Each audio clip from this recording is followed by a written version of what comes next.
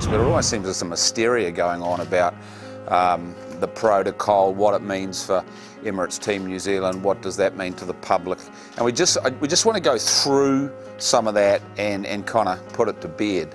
Some of the rhetoric that's come out about 2 boat versus 1 boat is just not right. So there's nothing particularly at this point in the protocol which scares us off. It's kind of stacked the deck, I think, public opinion wise, but it isn't that bad. I mean, these guys are not doing us any favours, huh? I mean, let's not, be realistic about that. It's the America's Cup, but it isn't that bad. And I think really the kind of bite of that is that in 2010, when the last one came out, we didn't have a design team at that point for catamarans. We had no experience in catamarans. They just won the cup in a multi-hull with a wing. So we don't see it anything like as stacked in that respect as it was last time, because we had to learn from absolute scratch. We'd never even seen a wing. The other thing that's quite significant is we're in the best shape ever, certainly in my time here, and maybe ever, with sponsors. We have a situation where, given the right circumstances in terms of venues, we will fund the team. We can go forward. We've approached the government for funding. The government said to us, go away and line up your money and see how you go.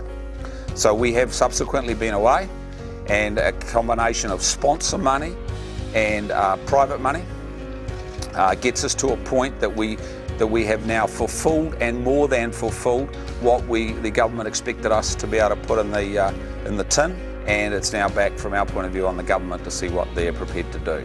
One of the things we've found is Minister Joyce and the Prime Minister are well versed in this, what the protocol says, what it means, what the mood of the country is, and the fact that there's not only an AC45 ability, but also a qualifying venue for all the teams' ability.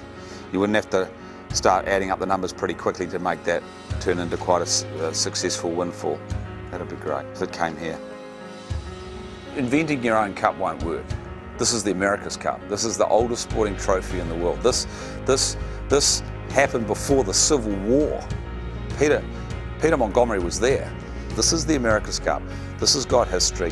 This country has stooped in America's Cup since we all sat on our black and white TVs, and when I was colour then, in 1983, and watched Australia 2 beat Liberty in Newport. Christ, I watched it. You cannot replace it. Yeah, you're right. Yeah, it's probably more winnable than last time. I think we've got a much harder road through this time in terms of the challenges. In fact, no doubt of that. But no different than 2007. We're stronger than we've ever been. We're operational. We're sound. We have a protocol that, with the amendments as they come through and the team in the shape that it's in, we think we're just fine.